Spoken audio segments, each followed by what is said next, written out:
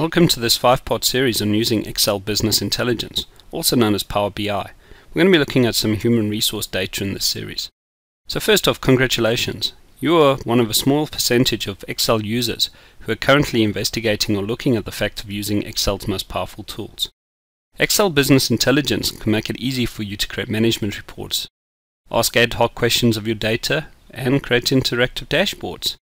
But most importantly, you're going to do this in time that is a lot quicker and much more productive than using Excel spreadsheets. So what is Excel Business Intelligence? It's a set of tools that make it easy for us to summarize, visualize, and ask questions of our data. These tools are available in Excel 2007, 2010, and 2013. However, it's really only in Excel 2013 where these tools all come together and work together. So let's have a look at how these tools come together in Excel 2013. Spreadsheets have always been a main part of Excel. Spreadsheets make it easy for us to be able to write formulas and produce management reports. However, this tends to be time consuming and take a lot of time from people. Tables were introduced in Excel 2007. Tables make it easy for us to ask ad hoc questions, filter data, sort data, to be able to produce subtotals, grand totals. And pivot tables have always been around for quite a long time, 15 or 20 years in Excel. However, as we said before, it was really only in Excel 2007 that they became really a good tool to use. So if we look at the other technologies that are on the slide, we can see that down at the bottom is a technology called Power Query. Power Query makes it easy for us to be able to import and transform our data. So anybody who works with data that is outside of Excel would find Power Query to be a very useful tool.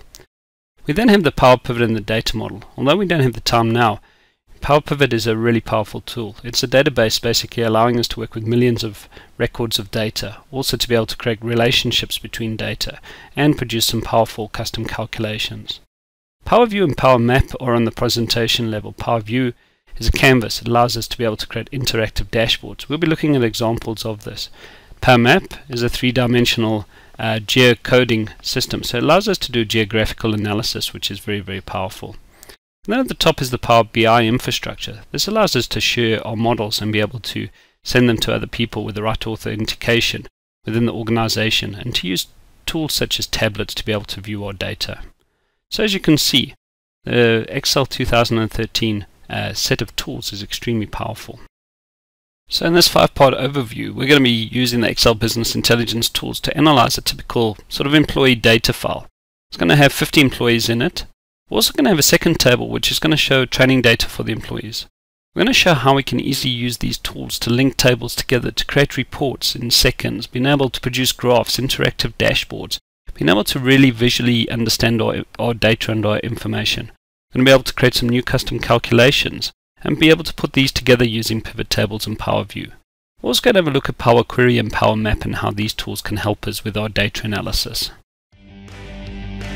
So we trust that you enjoyed this overview of Excel Business Intelligence tools and techniques, and please keep in contact with us through our websites as on the slide. Thank you very much for your time.